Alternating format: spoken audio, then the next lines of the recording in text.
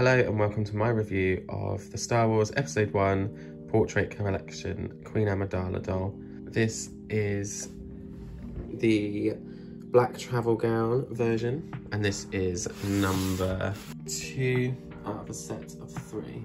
So this doll is from 1999 and the box is a bit beaten up, so I bought this one with the intention of opening it up. But before I do that, I will show you the box. So on the front here, we've just got a window, shows the doll. It's got an opening section with Velcro. Also here is the description of the doll. This is the international box, so you've got different languages here. This section here is the English. If you want to read that, give it a pause. There's other looks from the film. You can get this one, and this one, and this one. I believe there's just the 3 that were like in a standalone box. And then interestingly, it's got these 2, but these actually never came out. So I wonder if there was intended to be another wave of them or something, and then it didn't come out. And then I believe there is a Princess Leia one, and there's also a 2-pack that has Qui-Gon and Queen Amidala in her like battle outfit from the end, Battle of Naboo. The guy that I bought this from said that he bought them in this condition from someone else. So I'm potentially the 3rd owner of this. Also, I'm not sure what this is, but you get 50 Jedi Master points for this purchase if you chop this out and send it somewhere. So it's interesting that it says to maintain authenticity and avoid damaging fragile components, it is encouraged that the costume and accessories not be removed from the doll. I will be doing that because I kind of want to see all of the different elements that we have on the doll. And I might even rebody it onto a more articulated doll. So yeah, let's get it out of the box. And before anyone comes at me saying, why are you opening this vintage doll? The box is mashed up. So you can see this kind of pattern they've put on here.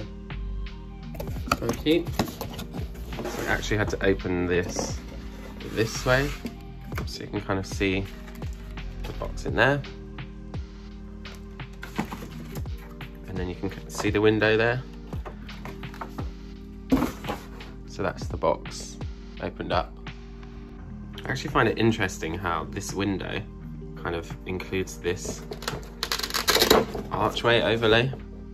Obviously that was a deliberate choice, but I feel like that's kind of not adding anything. I feel like that's kind of detracting, but that's just my opinion on that. If it was like more 3D, I think it might add something, but because it's like flat together, I don't think it really does much there. So here is the insert part where the doll is inside. This is definitely not being removed from the box. Miss these kind of 90s chunky wires. They don't use those anymore. They use the little plastic tags. And there's a stand under there as well. So actually this string here is holding all of this into position there to make this like trail effect. It's weird how she's like off center, but I guess the window at the back is kind of part of it to display as well. So I've just cut this 20-year-old sellotape, but it's still sticky. And I'm just undoing these twisty ties that are very 90s. And this bit is just connecting her hands to the box. So now I'm going to carefully remove this train part. I believe I'm going to just have to snip a few. Yeah, I'm going to snip a few of these. And interestingly, she's standing on a box. So she's actually not as tall as this dress makes out. I stand corrected, as she is not on a box. She is standing in a box. That's, I guess, just to give her more stability. Okay, I'm just removing the stand. Join the official Star Wars fan club. So that's just a little promotional thing. I thought that was actually a certificate of authenticity or something. So there's the base of the stand. She's also got a twisty tie holding her legs onto this, so I'm just going to undo that as well. And there she is.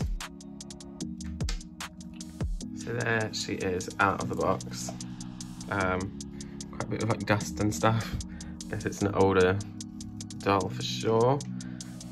So the stand is actually in there, so I'll just take that out and attach it to this base. Okay, so I've just had to cut that out of there. Although I'm obviously taking it out of the box, I kind of wanted to respect the packaging a bit. I find it it's kind of a work of art in itself to design and assemble all of this. I've just noticed this same kind of logo or print all over the back of the box there that was on the red box. I feel like I've not actually seen that emblem before. I don't know if I'm just not well versed enough, but I don't remember ever seeing that in a film. Okay, so the stand is like a saddle grabber one, so I will assemble that now. Okay, there is the stand built up. And this is like a weird take for this, but this is kind of like a stark reminder to me, like this doll is almost 25 years old and it's literally still packaged as if it was brand new. And it's kind of just reminding me that like everything that you consume, even if you've like thrown a doll away, it still exists in the world, you know, it doesn't just vanish. So I'm gonna put her on the stand. I assume it goes this way. So here is a closer look at the doll. Initial impressions is that this is so detailed. I know it wasn't a playline doll, it was a collector's doll, so there probably was a bigger budget for this. But yeah, from head to toe, this is, I can't even see like a loose seam or a stray thread on this. But yeah, it is kind of like attached at various places where it obviously wouldn't be like in real life, but it's kind of just to get it to hold its shape. But yeah, from the top, it's got real feathers. I'm assuming these are chicken feathers, but they're very like glossy and shiny. So yeah, there's that. And then this is her face, which kind of does give Natalie Portman, I guess, any sort of face sculpt with this paint on it would be very iconic anyway. You would, you know, it's more about the paintwork than the actual sculpt. And then she's got kind of this headscarf on and these like metal pieces, and they actually are metal, they're not plastic, glass metal as well. And that appears to be, yeah, that's actually glued to her face, so that it's not going to slide off. And there's little gemstones embedded in there, which is really cute. And then on the back of this, that's just plain, and it's just a separate piece that goes over the top. Probably pinned here. Yeah, it's pinned or sewn together, sorry. And this is quite like elasticy. And then underneath that, she's got this, the gold dress piece. So the whole thing is kind of made up of a dress and then this outer cape cloak type thing, which is like pinned in the center here. Sorry, I keep saying pinned, I mean sewn. And then this printed metallic fabric has its own kind of meshy layer on top. I don't know what that's called. I'm not well versed in fashion, sorry. And then this has all got lace detail along the bottom. And also I was saying from that emblem on the box, it actually is all along her dress. So she's got one here, but also on the reverse, it's all over the base. I don't know why I didn't clock that before. And then when you go up here, this has kind of got a, it's kind of like ribbed. And that is like constructed by like pinching it together and sewing it, I believe. Because it's not like separate pieces, it's all one piece. And then she's got these like wider bell type sleeves, I guess. And then she's got this, I'm not sure about this bit, interesting kind of pleated thing going on the back, which I thought would be like to cover a seam, but she's actually got the Velcro up there. It's interesting that it's Velcro when it's a collector's doll, not really designed to be taken out of the box. And then there was a notice like, please don't take the clothes off. But they've given you Velcro to do that anyway. So what I might do now is undress her and have a look at all the pieces separately, and then take a look at the body and the articulation as well. Sorry, so another detail that I just missed when I was just about to undress it is this like slight like wavy spiked edge onto this black. And that is like really hard. So I don't know if that's a completely separate material that's been used or if it's got some kind of like glue on it, but that's a really fun detail, and that actually runs all the way all the way around the front to this bit here, and then it's not on this lower part, so it kind of just stops there. So I've just unvelcroed her, and it appears she's got this cardboard in here. Now this can serve two purposes. This could either be to help the gown keep its shape, and a lot of the time this sort of thing is used as well to stop any sort of dyes in the material from dyeing the doll. So I'll have a look and see if there is any staining. Okay, so trying to take this off, and obviously as I said before, this bit is sewn together. I'm just going to give it a little snip, and then hopefully this can slide straight off. Okay, so I've just snipped those little bits, so we slide that off. Warning, doll nudity if you're a strange person and you don't like plastic looking like a Barbie doll. Okay, another interesting development. Her hands are so big, but I can't seem to safely remove this. Does that mean that this was like sewn up on the doll or something? Who knows? We will have a look. In the meantime, I'm gonna chop this cardboard off of the body. I've also noticed that she's got, this goes all the way up around her neck as well, because I was trying to turn her head and I was having some trouble, so I realised that it's because there's cardboard everywhere. This really was not meant to be unclothed, but we don't follow the rules. So there's the piece of cardboard that was around her body. And this has little underwear on, and considering this doll was never meant to be undressed, the fact that they gave her underwear is hilarious. Yeah, I'm still trying to get these hands out. However, her head is still super stiff. What kind of... Okay, so it's just like a swivel kind of head. Not sure why it's struggling to move. Let's see if it's got a date on the back as well, or is that a Mattel thing? Yeah, I think that must be a Mattel thing only. They normally have like a date written on the back, but Hasbro don't do that clearly. Also, I'm sure this was obvious, but if it's not, this doll is completely bald under here. She's obviously got a headscarf on with feathers, so rooting a doll like that would be pointless. And it would alter the shape as well. Part of me thought it might be just because of the amount of detail in this, but obviously it makes sense that it's not.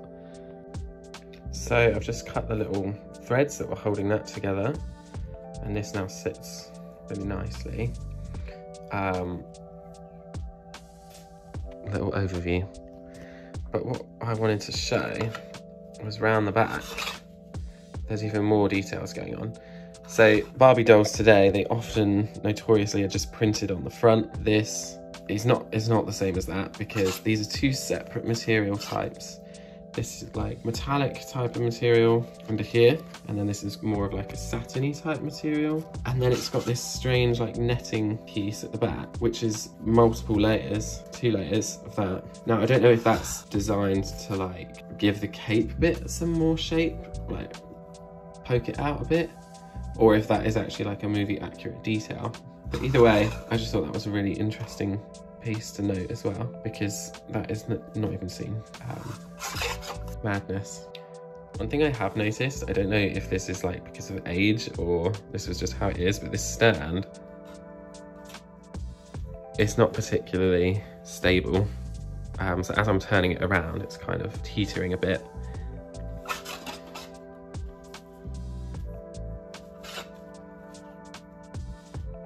Is this bit not in the center either? I'm not sure.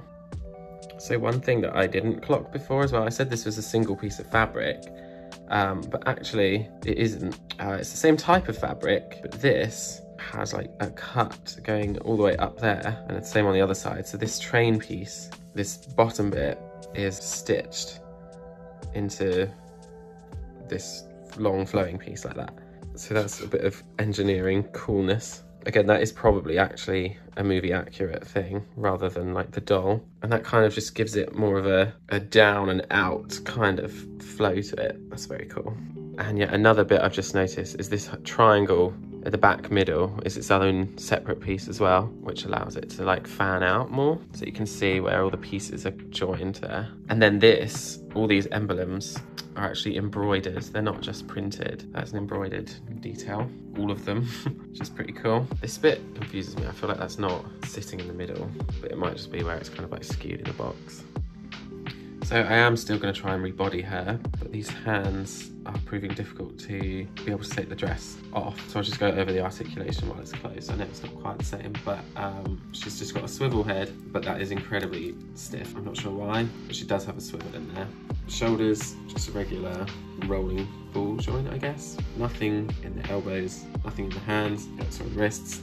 But I guess that's to be expected from like a collector doll that's just supposed to stand. And then underneath here, she's got something I didn't expect, which is really rubbery legs. She's got kind of like the bend and snap feel sort of legs. Just a swivel on the legs. They don't actually bend out. That's just because they're rubbery that they're bending, but they just swivel like that.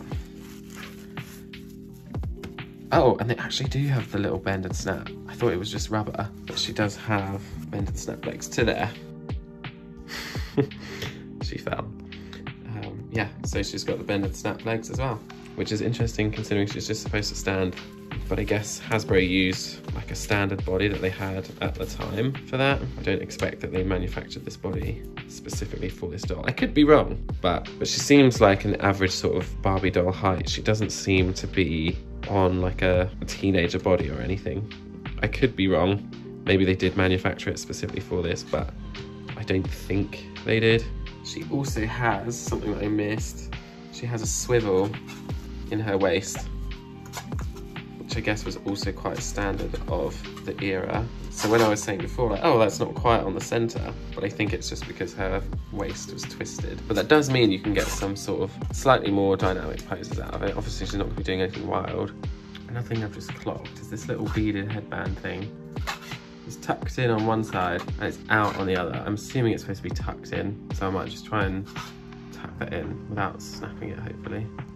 Okay, as I was trying to move this to get it beneath, it came off. So there's a little nubbin on this and there's a hole in the middle of her forehead. I don't know if that was glued originally or if that is designed to come out, but either way, I'm glad that it has because it means that I can now position it again properly. Something else that I wanted to do with these dolls is create a Natalie Portman head and print it out and paint it myself so it can have a more realistic head. But actually, now I'm looking at this, I really quite like the charm of this like simple head sculpt. I mean, at the end of the day, it isn't a Hot Toys, but my intention was to make it look like a Hot Toys with like a really realistic face and hands. And that's why I wanted to put it on a different body as well. It moved a bit more, but it is a doll. It's not a Hot Toys like collectible figurine. I don't know. I still might do it just to see what we're saying because I might think differently when I see it. But there's something really just cute and simplistic about that face. But yeah, that's her. Hope you enjoyed this quick overview. There may be a part 2 where I rebody it and re-head, but we will see. Hope you enjoyed the review. So just something of note here. It does say 1999 Hasbro on it. So there is potential that this was made for this doll. So there is a bit of staining on there, as you can see, but that's pretty minimal considering the age of this. But I guess that cardboard really did help with the protection of the body because it's just on the arm there. So a quick update on this later on this evening. I removed the dress. And I also accidentally permanently removed her head. This was like super tight and I just thought, oh, I'll just try and loosen it up a bit, and I twisted it and it snapped. I don't know why. I was under the impression that a 25-year-old doll would have soft, loose joints when it's never been removed from the box. This isn't the end of the world because, as I said, I was going to try and rebody this anyway. I guess that's now definitely going to happen. But I managed to slip the hands out of these with no problem by just heating the hands up slightly so they were soft. But I was having trouble getting them back on. But yeah, now she's definitely going to need a fresh body. Also, another thing I found out, I'm going to try and heat this head up to take that piece out. But as I mentioned before, this sort of like headband, whoops, this headband connects with the little nubbin like that. But actually these earpieces are also on little pegs, which is a good thing because, see that? It means I can heat this up without putting any of this metal into the heat as well. So in preparation for the new body that I'm now forced to do, I'm just taking the like headscarf bit off. This is actually glued quite strongly onto this, so hopefully this could be cleaned up. It's not ripping the fabric, it's just leaving like a weird residue on there. There's a few loose threads on there, but mostly it's just... Okay, new curve ball. There's like a slot in the back of the head where all these feathers are obviously stuck in. So we're going to just see how far we get with that. So there she is. This is the Black Travel Gown 1999 Portrait Edition. Stay tuned because I also have the Senate gown with like the Mongolian headpiece that I'll be reviewing, and then hopefully I will be doing a rebody and rehead of both of them to put a more realistic head on. So hope you enjoyed and hope you watch the next one. Bye.